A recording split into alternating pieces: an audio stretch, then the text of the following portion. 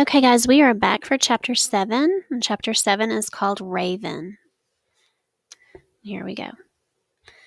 All the next day I sleep. The stiff bark over my cut itches, but my tongue is too dry for licking. My leg hurts, but it will bear weight. In the cool of the night, I walk toward the smell of water as slowly as a bear walks out of its winter den. At sunrise, I see a ditch full of water ahead. The stench of cattle is thick on the ground, but I do not care. Without water, I will die. A few steps closer, and the scent of men stops me in my tracks. The scent of men stops me in my tracks. In the mountains, we found the smell of men around circles of stones and ashes. It is the smell Mother taught me to fear above all others. Men are the worst of all dangers, unpredictable. Even bears, with all their seasonal moods, are easier to understand than men. I duck low in the grass and I watch. There is no sight or sound of men. I creep closer and get a looking smell at the prints. I am in no shape to fight or even run, but these prints have no toes, just a pad in back and another pad in front. Maybe this man cannot run either. Mother says they are fast for only having 2 legs, but they cannot fly like all the other 2-leggers. I cannot take a risk, so I wait. Even though I am more thirsty than I ever have been, even though the sun is rising, and with its heat, and with that, my thirst, still I wait and I listen. And when I am sure, completely sure, that the men are gone, I dash for water and I plunge my head in. Even with the stink of cattle, nothing in my life has ever tasted sweeter than the clear, cold water. I drink until my belly is full. I find a hidden spot and I doze all day long in the soft green grass. Mice come to the water, and birds and rabbits. They are all too fast for me. And by moonlight, a lumbering raccoon comes to drink. In one agonizing leap, I crush it. Pain shoots up my shoulder as I eat. Okay.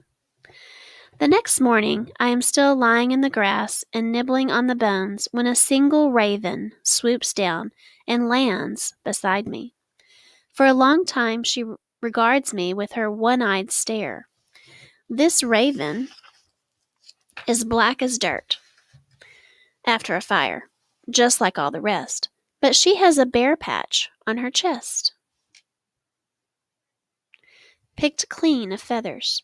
I look at it carefully, and she looks at the brown bark on my chest just as carefully. What could have happened to her? She flies as well as I used to run, but why has she come to watch me so intently? I look at the bones around me. I have eaten every scrap. In my hunger, I left nothing for the vultures or the ravens or any other creature in need. Father would be ashamed of me. I sniff the skeleton, and I find a scrap of meat left on a leg bone. I nudge it toward the raven. I remember how ravens talked to my father, how they led him to food, and he thanked them with a gift of scraps. I need my pack, and maybe this raven can help me find them. I would give an entire elk to know what she can see from the air. I dip my head to her as I have seen birds do, and she dips her head in return, but does not take the meat.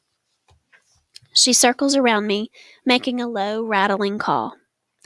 I have seen a raven do this to an eagle that had caught a rabbit.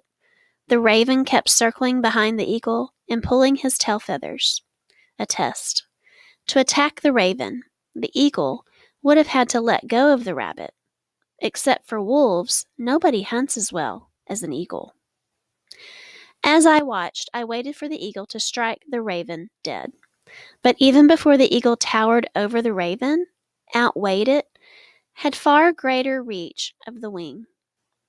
The eagle simply swallowed a few more bites of his kill and flew away. At the time, it gave me hope in my quest to make Sharp lower his tail to me. The largest creature doesn't always win.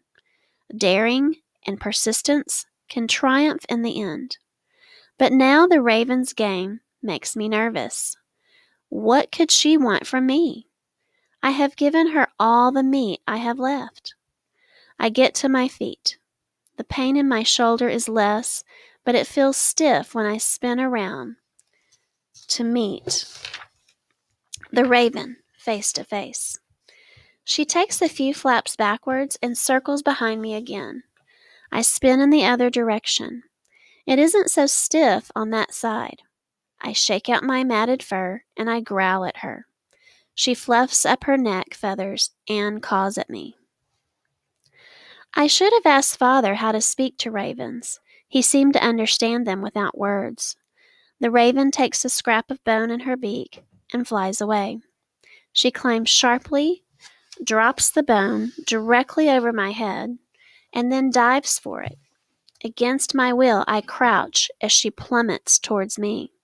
And then, with a sharp thwomp of opening tail feathers, she catches the bone in her claws, pulls out the dive, and circles me with chatters of victory. A good trick. She flies off ahead of me, but in my clear sight drops the bone and dives for it again. It is no pup's game. Ravens do things for a reason. She is talking to me.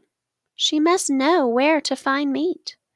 For all their savvy, ravens have the wrong beak for opening a hide. They need someone with teeth to get at the meat. So I follow her, walking at first, but as my stiff leg loosens, I manage a slow trot. She takes me out across the prairie, away from the water. There are countless game trails, each smell distracting me. But I cannot run fast enough to take down a coyote or a deer. One of the trails has a man smell. My father never hunted elk without checking for it. We walked away from easy pickings when the scent of men was on the ground. I am happy when the raven leads me away from that path. The sun rises high in the sky, and I am weary enough to stumble when I hear the sound of rushing water. I stop and listen. There is no water smell. I can only smell hay and mint and a few other things I have never smelled before. I pause and then lift my head, turning from side to side to make sense of what my nose tells me.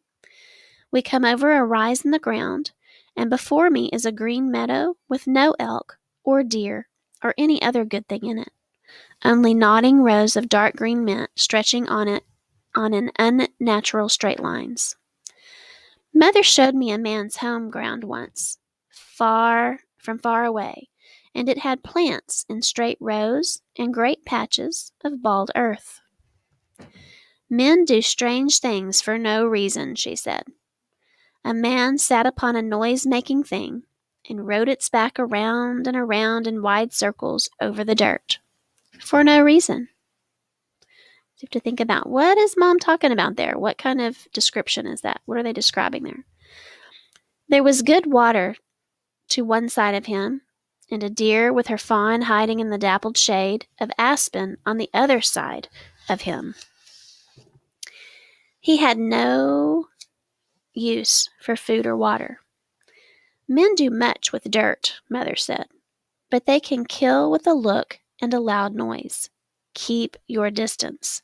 There is no understanding them. The plants in rows make me anxious, and I raise the fur on my shoulders to say so. But the raven coaxes me along. At least there is water in a ditch to drink. On the far side is a black river, a raven black river, completely still, frozen in the heat of summer. The noisemakers of men go down this frozen black river faster than I can run. It smells like death. I am weary and disappointed. This is no place for a wolf. My family would never look for me here. I sit down and refuse to budge. The raven circles over my head and then swoops toward the shore of the Black River, and in my disgust, I ignore her. The raven just as stubbornly swoops from me to the shore and back again. I do not care. I am not moving a step closer. In all the shock of bad smells and loud noises, almost don't hear the coyotes. They scamper around the mint field in a yapping yellow mass. They go to the raven and, with yelps of glee, fall upon whatever she has shown them. My stomach rumbles and water runs at my mouth. I have not eaten since yesterday. I need a full belly in order to heal as I should. I stand up and I make my way toward the feeding coyotes. If they see that I'm injured, they will turn on me. But if I scare them away with a howl, I can carry off some meat.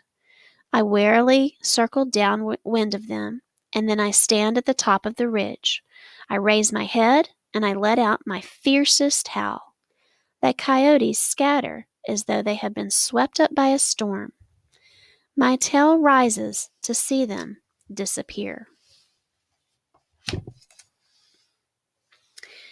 into the tall grass beyond the farm. I turn back to claim my prize.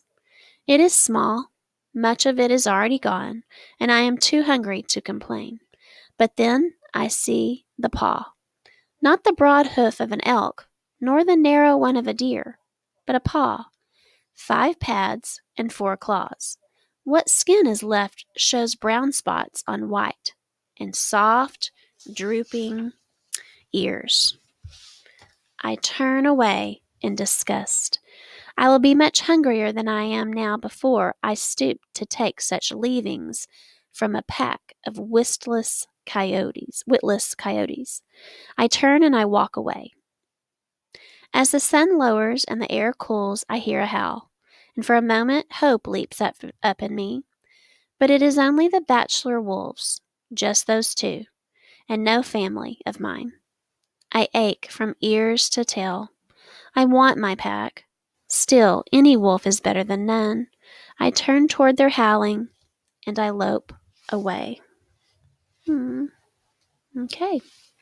So that is the end of that chapter. We'll resume next time with a chapter called Found.